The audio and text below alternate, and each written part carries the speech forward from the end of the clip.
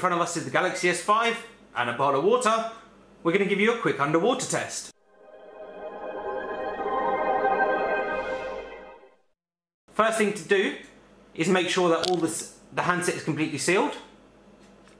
So you need to go around, make sure it's fully pressed down, make sure that the USB cover is sealed, make sure the USB cover is sealed, and when you're done, we're ready to go underwater. So how is this underwater test going to work? First I'm going to play you a video with some speakers, then I'm going to show you the camera, and lastly I'm going to show you exactly what happens on the seal on the back and how it remains waterproof. So we've got a video playing, I'm going to skip it to a random point in the middle. That'll do there, that looks quite nice. It's on fully loud, underwater it goes. Making sure again that everything is sealed.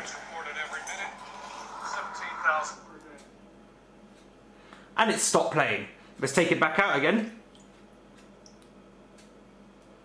As you can see, it just doesn't like responding when it's had a bit of water. Underwater it goes again. And it stopped playing a second time.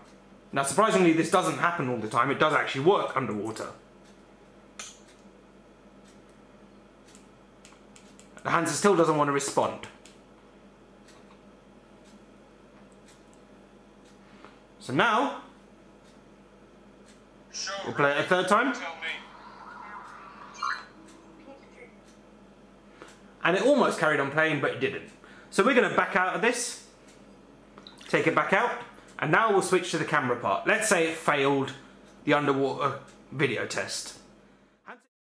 And now we'll show you the camera. Now the good thing is the Galaxy S5 doesn't have a dedicated, well the bad thing is it doesn't have a dedicated camera button. The good thing is you can use the volume down key to take pictures. Show you what we mean here.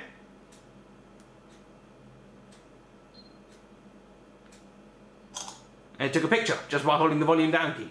The reason you can't use something like tap to focus is primarily because it doesn't like responding to fingers underwater or any form of contact when it's underwater. So underwater it goes and we're going to shoot a couple of pictures. Now it's underwater, let's begin.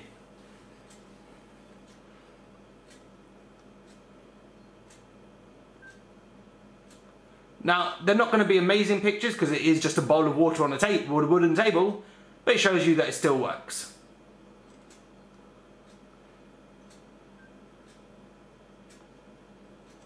Cool, so now that we're done, let's give this a bit more of a shake and we'll show you how it remains waterproof even though it's got a removable back cover. Let's get this bowl of water out of the way and we'll be back in a second. So as you can see here, I've got a cloth and now I've got my Galaxy S5. First thing we're going to do is try and get rid of any excess water by giving it a vicious, well not vicious, but a thorough wipe down across the entire phone. We'll move to the back. You see it's quite wet. And again, here we go again. Just making sure every inch is just dried off properly. Let's take this out of the way and we'll take the back cover off. Now this is probably the riskiest part because this is where you've got to be very careful because this is where any excess water lingering around the sides inside the seal, well outside the seal but inside the back cover, may actually end up getting onto the delicate parts of the device. Let's peel the back cover off and you can see there's quite a bit of water inside the back cover, but crucially it's all outside this particular seal, which is the most important seal there because that's what remains waterproof. We'll move the back cover to one side, and on the device itself, you may not be able to see it, but I'm going to point out where I can physically see water. So I'm seeing a little bit of water on the sides here, nothing up the top really, a little bit on the sides, and some down the bottom. Crucial, it's also covering the speaker here, which, if we go back to the cover, should technically be covered, well, no, which if we go back to the cover, you can see is not covered by the seal because that's where the speaker port is. So now we're going to give this a wipe down. And you see there's little bits dragging across our battery, but this should hopefully be okay still.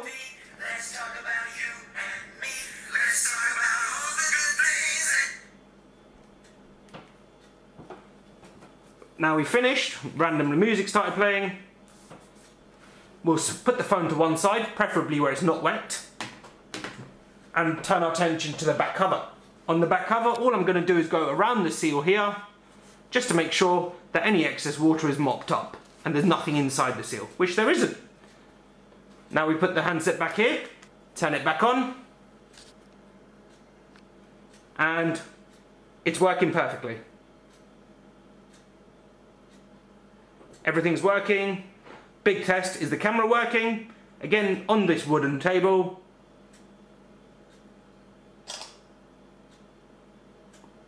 Camera's working fine. Is the speaker working? Let's go back to our video. You can see the buttons are working, which is a problem we had with the Galaxy S4 Active.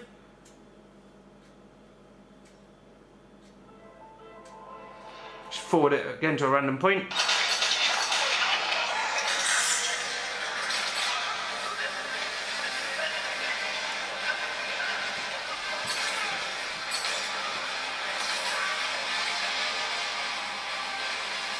Now that that's stopped, what about something that's slightly more delicate, like the heart rate monitor on the back underneath the camera there?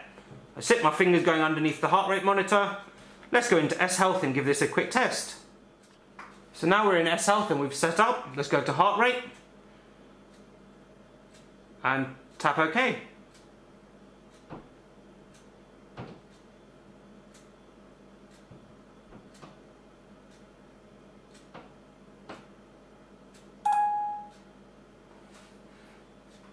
Clearly didn't work, probably because of the fingerprint, but we'll try it again.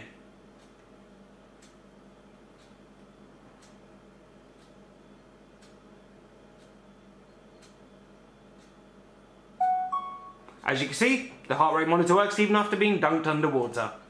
And that's a quick look. Well, that is an underwater test with the Samsung Galaxy S5. Thanks for watching. Please like, comment and subscribe. I'll see you in the next video.